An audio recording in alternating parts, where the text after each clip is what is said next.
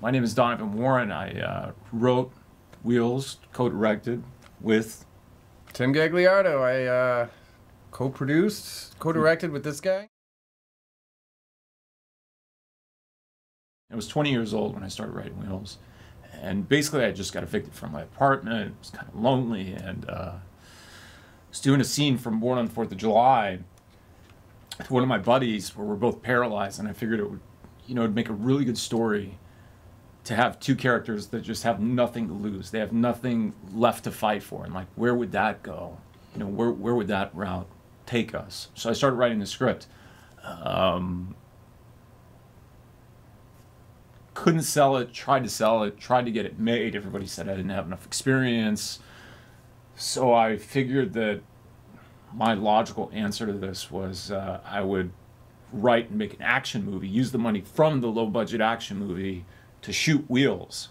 So I started, wrote this action movie, which was terrible, and I took it to all these producers, and basically they said, yeah, well, you haven't shot anything that's action.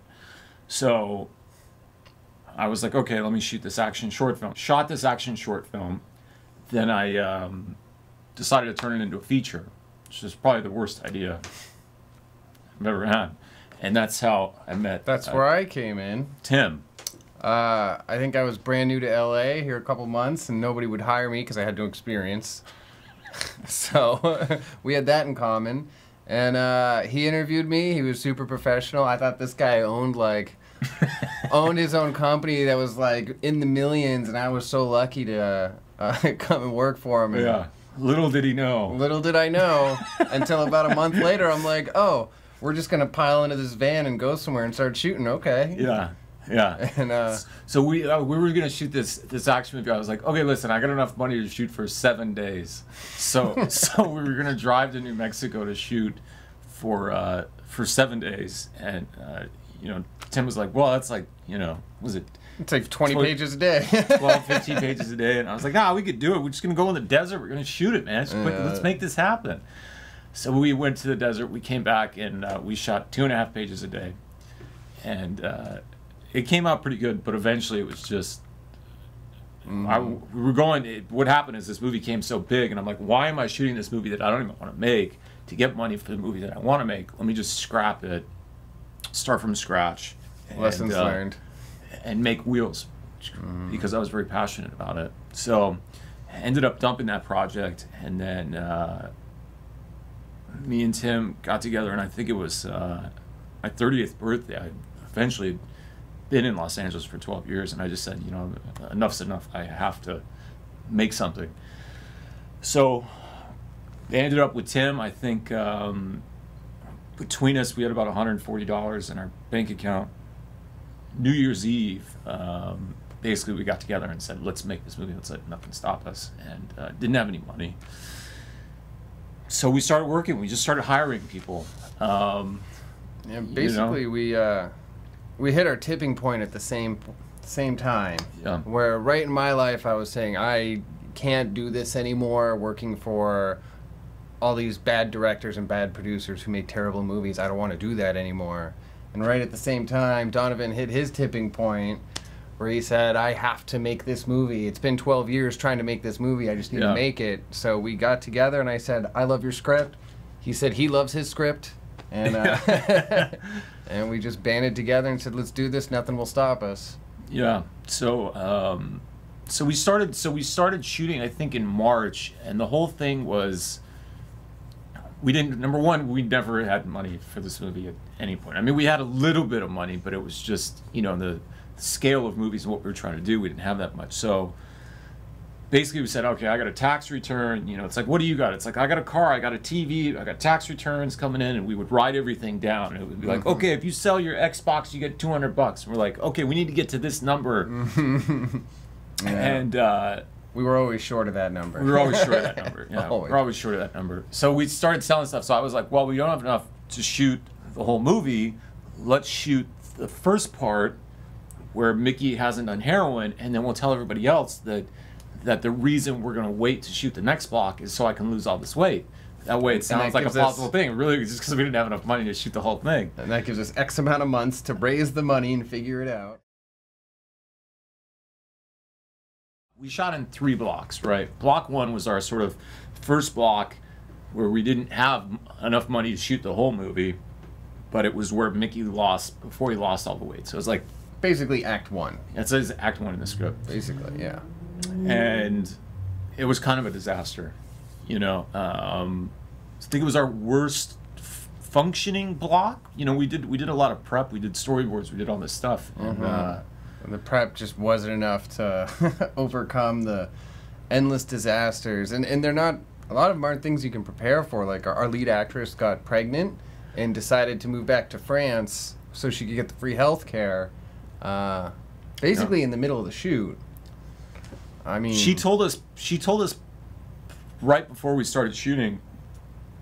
And we're like, oh, it's fine. You know, we'll yeah, you're not showing. Yeah, we're not showing, blah, blah, blah. But then, you know, the period in between block 2 just took forever. But we had tons of location problems. I think it was our second day of shooting. So our first day we shot and it was going crazy.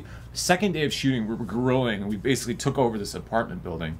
And we had this big, giant pink RV. This producer had this big, giant pink RV.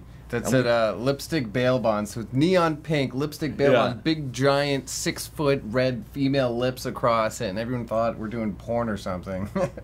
So we thought it'd be great because we have a place to manage the locations, we have a place for people to change, all this stuff, and it ended up just being this like bad luck nightmare, like magnet, homing beacon of disaster. So the second day of shooting, the owner of this apartment building that we took over comes in and he goes, "Hey, I'm kicking you guys out of here, and you know, if you come back, I'm gonna call the cops. You want to charge us all this money and all that stuff." So after that day, there was a few of our crew members quit just because it was so difficult, and then that was the beginning of the shoot. You know, we ended up shooting like day 2. It was like day 2. We got kicked out of our first location. I thought the movie was over. Just so much pressure. But you know, we finally finished block 1.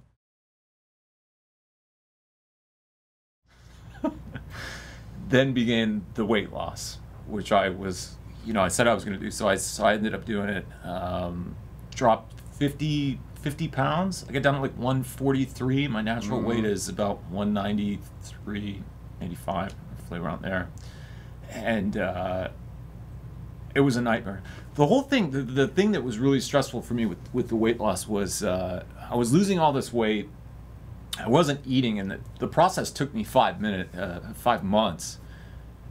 You know, I was sleeping 2 hours a night because I wasn't eating. Like, it was just psychologically, it was just an absolute nightmare. Like, there's no way around it. You're constantly thinking about food. And donut fantasies. Made it into the film. He's like, we have to shoot a donut shop. So I started writing. We must shoot a donut shop. I'm going to add a scene with a donut shop. Obsessed with Krispy Kreme, and what was I gonna say? Basically, this whole time I'm on this diet, and I've lost, 50 pounds or whatever. I'm starving. Just my whole life is revolving around this. We didn't have the money to shoot the second block. I signed up for this medical testing thing that I tried to get into before. The third time I finally got in, but the second time I went in there, they would hook you up to these like heart monitors. I had all these like heart things on my body or whatever. And I went to sleep and I woke up and there was all these alarms going off. All these nurses ran in, and basically my heart rate had dropped below 35 beats a minute because I'd lost so much weight. I was doing 2 hours of cardio a day and all this stuff. And they thought I was going to die. So they kicked me out of the medical testing at that point. So the first time I went in, I was like 195. I came back like, 5 months later, I'm 145 pounds. They're like, you look a little thinner. I was like, yeah. And they're like, oh, you're on drugs. And finally, we got the money again. I think at this point, you had moved out of your apartment. Yeah, we basically fire sailed. You sold your car. I moved out of my apartment after I sold everything I owned, and I took the deposit from moving out and all the money from selling everything I owned, and then we signed up for every credit card that you could possibly sign up for, and then yeah, my credit was I don't think I'll ever recover. No, I mean, yeah, that was no. But yeah, Not reliable people don't make movies, I guess. Don't trust filmmakers with credit cards. That's the lesson. So credit cards plus basically selling everything we had. I kept my car, so there was one car between us, and he kept his apartment, so there was one apartment between us. And it's definitely a team effort to make it happen. But, I think at this point too, my roommate gave me her car, and it's actually the car that's in the film, which I bought for her for $350. She ended up getting a newer car. So I had this car where you would roll down the passenger side window and the door would open. Right, which I found out while exiting the highway. Freeway, right? I was like, let me just start flying out the door. And so, anyways, all this stuff, we got a couple investors with actually a little bit of money, just, but not not enough, just enough to where we could actually get finished with that shoot. So then we began our biggest block, which was our 6-week shoot. For a low budget film, is a lot. That's 3 features for some low budget films. Yeah, and the whole time I'm constantly thinking about food for 6 weeks while shooting this thing. We went in the ocean, almost got hypothermia, almost drowned. It was just ocean was 62 degrees. 62 degrees, which is not that cold. Like, now you can go into it, but for whatever reason, because my body weight was so low, there was no fat, and also I wasn't taking enough energy to like heat up my body. It was just a huge. And this is a whole day of going in the ocean, getting out, warming up just a little bit, and then, being like, we got to do another take. Least favorite days of my life. Like, I think I was seasick on the boat. Like, it was yeah. I didn't even get in the water, and it was miserable. But it was good. Then we did the water tank. The water tank was a little bit warmer, so that was good. We ended up, one of our friends hooked us up with a great location, shot some water tank stuff, and repaid them by doing work. Me and the other camera guy cleaned up work. We worked basically for 2 days, like helping them clean up stuff. One of the studios that we shot at, we did landscaping for 2 days to That's right. pay back them for the space. We traded labor for locations. Scene where we had a luxury car, and we spent 8 weeks scouring everywhere we could to find someone let us use their luxury car to get into a car accident and basically kind of mess it up a little bit. And I think it was the night before shooting when we finally gave up and we're like, that's it, nobody's gonna give it to us. Yeah, nobody really wants you to. I basically told people we would smash the windshield and buy them a new windshield, and nobody really went for it. So we did what any filmmaker would do, is make it happen. Rented a car, and I remember that there was this old Jim Belushi movie where he goes in and rents a car, and he goes, I want the best insurance that you have. And then he's a cop, and it's like these guys are robbing a bank, and then he drives into the bank with a rental car to like break up the robbery. But I had that scene playing in my head. So anyways, I was like, I want the best insurance that you have. We go, and we're guerrilling on this downtown street where we didn't have permits. We blocked off the street. We just had some orange vests on a PA and put them at the end of the street. In an orange vest, and basically said, hey, look professional and all that stuff. And then we had this 50-foot crane, and this is one of the deleted scenes. It's in the movie. We got this, and at the end of the day, the car is just like, it looks like somebody hit somebody. And I'm like, all right, well, I got to take it back. So we had to take the seats apart. We had to take off the rearview mirror. The windshield wipers came off. The hood got dented. We smashed up the glass. The bumper was chewed up because it was running into the wheelchair. I mean, it was damaged. So then it's the end of the day, and I got this thing, and I called the rental place, and I say, hey, a rock came off the freeway and hit the windshield. Can you guys come pick it up? And because it's not drivable. It's not drivable. And they go, well, does the engine work? I go, yeah, the engine works. They go, then you got to drive it over. I go, what do you mean I got to drive it over? You can't drive it. It's dangerous. They go, you got to drive it over there. So we call AAA, which had a 7-mile limit. Yeah, the AAA driver gthe thing, and he goes, I don't even want to know, because it looks like we hit a person. There's the body print in the windshield. He drives us 7 miles, and then we got 4 more miles to go. So I get back, and I'm driving the car with the glass is all shattered, and like a cartoon, it's like splintering while I'm driving. So I'm like this because I'm worried it's going to come in and get glass all over the place. So I'm driving like this through a cracked windshield, while this thing's splintering, so I pull off. So I pull off the freeway, and there's a police officer on the other side of the stoplight, and I'm thinking for sure he's gonna pull me over, right? It's gonna be it. He's gonna be like, "Why are you driving this car? Who did you hit? All this stuff." He doesn't see it somehow. I don't know. The Lord was looking after us or something. I don't know. Pull into the rental place, right? And the first thing that this guy says, and it was after Tiger Woods' wife or whatever hit his car with the thing. He goes, this guy pulls up. He goes, "Damn!" He goes, "She caught you, man. Caught you cheating, right?" The car is completely jacked up. So I pull in, and they're like, "What happened?" And I was like, "Oh, a tire," because the AAA guy. The AAA guy gave us the tip. He goes, "Just say a tire came off a wheel." It happens all the time. So I said a tire came off a wheel and hit the windshield. So the girl's like, "Oh my God." She goes, "I got to get my manager." She runs, gets her manager. The manager comes out. She's looking at the car, and she's like, "I can see right where the tire hit, right there." And that was it. That was another day harrowing. On wheels. Yeah, so we had the 12-hour shoot day, the couple hours before it to get the car, and then the couple hours after it to deal with this car. Yeah. So we have one of those 18-hour days, and it's like, oh, by the way, don't forget your nap before we start this all over again tomorrow. And that's what it was like in Block 2. It was you were going to work, take a nap, and work, and it I think the longest day we had on Block 2 was like our 36-hour day. Yeah, it was in the 30s, and I think we had a 15-minute nap in the middle somewhere. Yeah, it was literally like I went home and I was like, I have to sleep for some sort of time, and I set my alarm for 12 minutes. Something crazy, and that was it. Just close your eyes, take 12 minutes. Fortunately, on camera, you're supposed to look like a crackhead. Yeah, I mean, it's okay if I fall asleep. I remember I couldn't tell the difference on certain days, and I'm like, are you wearing makeup or not? Like, I couldn't...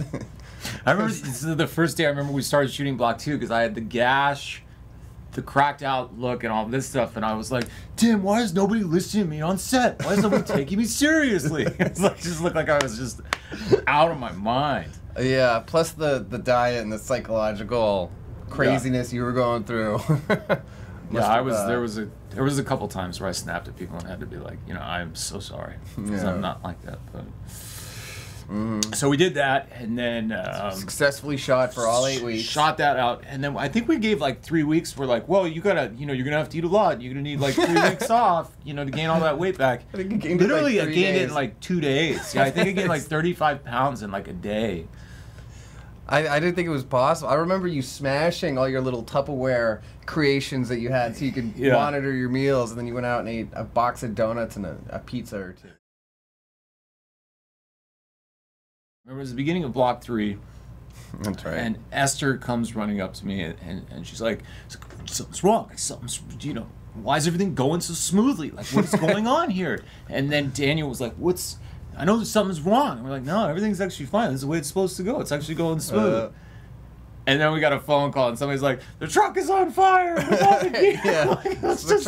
So the truck couldn't even make it to set, and the wheel fell off. And instead of panicking and being like, "Oh no, we don't have equipment to shoot," we're like, "Oh, that's better. Thank God. Thank God something finally went wrong. Like, now we know we're making wheels." So we did that. We finally finished Block 3, and then our last day was the Heaven scene, which is, again, one of the deleted scenes or alternate endings that'll be in there. And Heaven is a parking garage in Burbank, in case you guys... If you've ever wondered where Heaven is. Yeah, that's exactly where it is.